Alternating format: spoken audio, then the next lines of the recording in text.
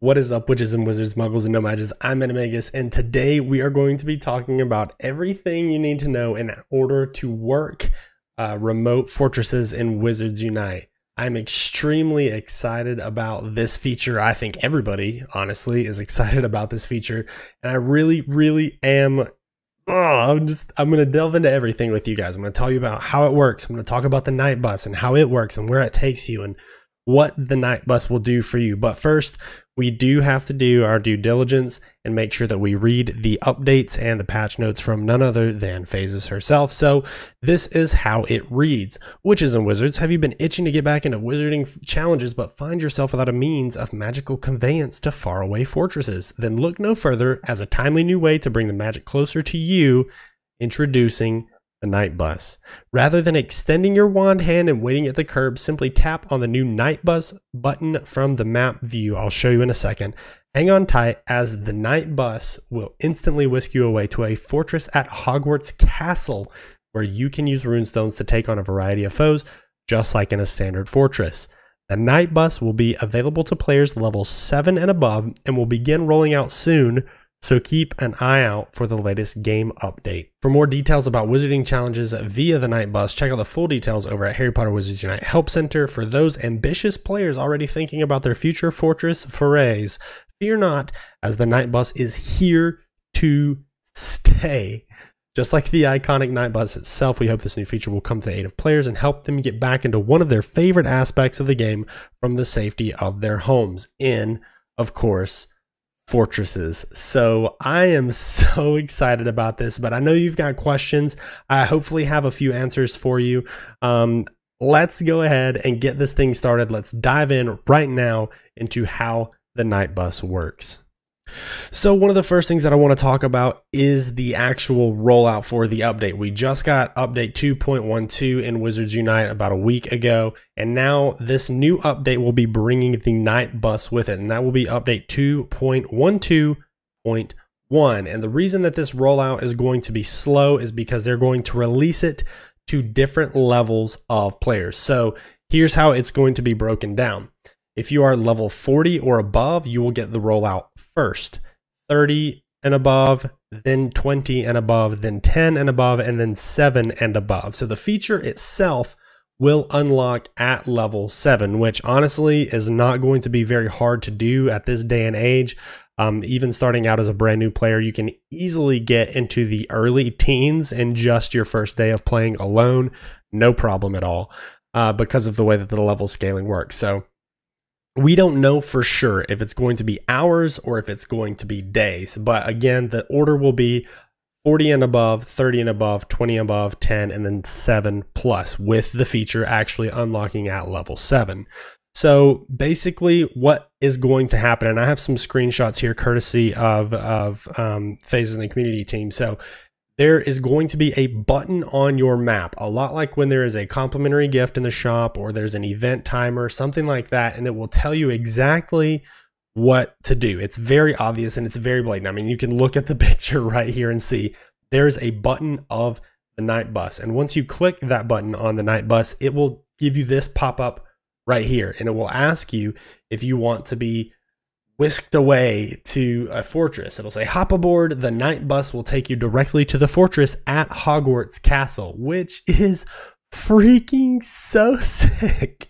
The fortress chambers look like this, and instead of it having like some name or title of some location or landmark, it'll actually have it right there. It'll be a picture of you entering the Hogwarts grounds via the night bus, and from there you can scroll up and down and pick your chamber and all of that good stuff. So I'm extremely excited about this. It's going to work just like a normal fortress from there on out. So basically what you'll do, take the night bus, push the button, hit OK on the pop-up notification, then select your chamber. It's that easy and going to be that quick. What's up? Editing Animagus here. I got so excited about this video and editing it that I forgot to mention that you can be match made with literally anyone playing in fortresses across the world. Like, there isn't matchmaking for your friends specifically, but in testing, it was proven that other people testing the feature at the same time would see other players inside those fortresses. So it is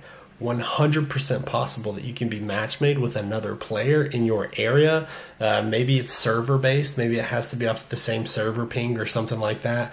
But theoretically, it could happen that you could meet a stranger either, you know, in a fortress that's in your area or from anywhere across the world. So thought I should throw that tidbit in because it's pretty freaking dope.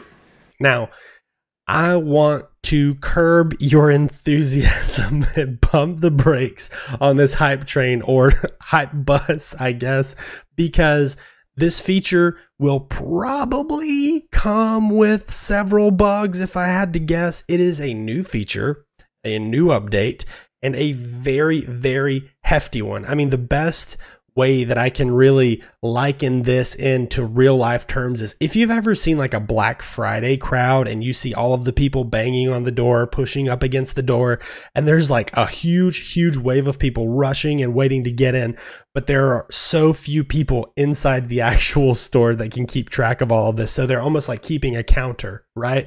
Or an even better example is like when we go to the grocery store now, because of COVID-19, they're keeping a count of how many patrons they have in the store at that particular moment. Well, that is sort of what Niantic WB are going to be doing with this, is they want to try and limit the access to the features so they can make sure that they are stable before releasing them to a broader audience. Because, for example, Community Day, this past Saturday was a perfect example of this. America woke up at about 8 a.m. and the servers crashed because there were so many people trying to play the event. So they're trying to prevent that from happening in order to provide a better experience for players worldwide. Now, I can hear you screaming at me. I can hear you screaming at me. When? Tell me when it's going to be. When is this feature going to happen? And honestly, all I can say is soon. It may be as soon as this week. It may be as soon as a few days from now. It may be, you know, a couple of weeks from now. I just want to let you know that once it gets here and once the feature is put into the game, then it will be a slow rollout. So it won't be immediate and it won't be something that just happens to everybody all at once, or else the game would literally crash and burn and nobody would be able to play it. So all I can tell you is that I know it is coming. Hashtag soon, right? And I know that another question that a lot of people are going to have is, you know, are there plans to integrate your own friends list into this? Or how can I invite my own friends? I want to go into battle with James from Expecto Go. I want to go into battle with Lynette, and I want to go into battle. I'm trying to think of all my friends who are the different professions. Like I want to go into a Magazoo and a professor and a couple of other ors maybe Sue could hop into. And I'm just trying to think of all of the friends and all of the people who I want to play with. I mean, there are tons of people in my Discord. Shout out to Steph A, Foxtrot Rider. I want to play with Psycho CPA. I want to be able to play with Pat overseas. I want to be able to invite all of these people in because it would give validation to the friends list, right? Like we would be doing more than just sending somebody gifts. So I want to be able to do all of those things, and I'm looking forward to that feature. So I'm with you. I am with you in that, okay? The answer that we have received, the official answer that we have received, is that they want to do that at some point, but we aren't sure currently when that would be. We already know that you guys are going to be, you know, clamoring for this. I'm clamoring for this. We all want this feature to exist in the game because, again, like I said, I want to be able to play with all of my friends from all over the world. But the caveat is the stress on the servers that would take, and the functionality of the game would have to go to a completely new level because it would be so intense to actually be doing all of this stuff all the time, all at once. So I'm just glad that the feature exists. We can, from the comfort of our own homes, do fortress battles whenever we want. I will be streaming it live on Twitch or YouTube whenever that comes on. So make sure that you're following me, you know, all my social media stuff, so you can know when that's going to be going live. I'll be doing like fortress clinics. Me and James have already talked about doing raid races and doing challenges and challenge modes where we're multi-streaming with each other for fun.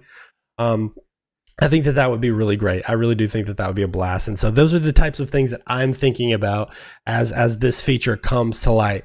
And I know that, again, a lot of people are excited about this feature. My advice to you, if you are concerned or worried about, you know, not being able to have access, try to level up as best you can. That's all that I know.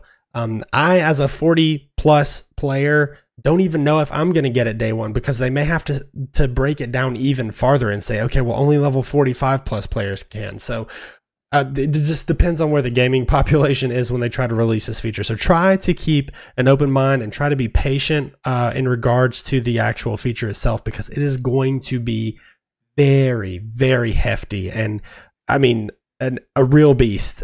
Basically, it's going to be a real beast. So I am excited for this. I am so ready for this to be in the game. I can't wait to play with you guys one day in the future. I think that would be amazing. I think that would be a fantastic feature as well to add into the game. So we'll see.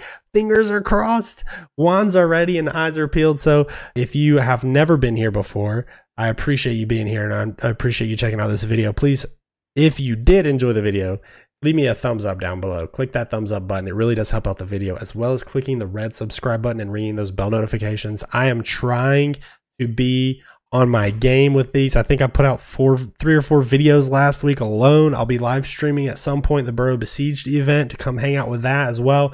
And I want to interact with you guys. So let me know down in the comment section below what you guys think of this feature. Are you excited? Are you not excited? How do you feel about that? How do you feel about the gatekeeping thing? I know that can be kind of a frustrating mechanic sometimes in community. So let me know down in the description below what you guys think. And I would love to interact with you and talk to you about your thoughts and feels. And of course, like I mentioned before, make sure you're following me on my socials. That's, you know, a great way to interact with me as well. I'm always on Twitter, so you can add me there and we'll talk about stuff too. So thank you so much for joining me on this journey. I am absolutely stoked, and I hope you can tell I'm amped right now to get my hands on this feature. I want it so badly, but we do have to wait until the time is right in order to get it to roll out to us so we can play the game and make sure everything is stable and ready for us to go when the time comes. So guys, thank you so much for watching. Stay well, stay happy, and stay healthy, and until next time, peace.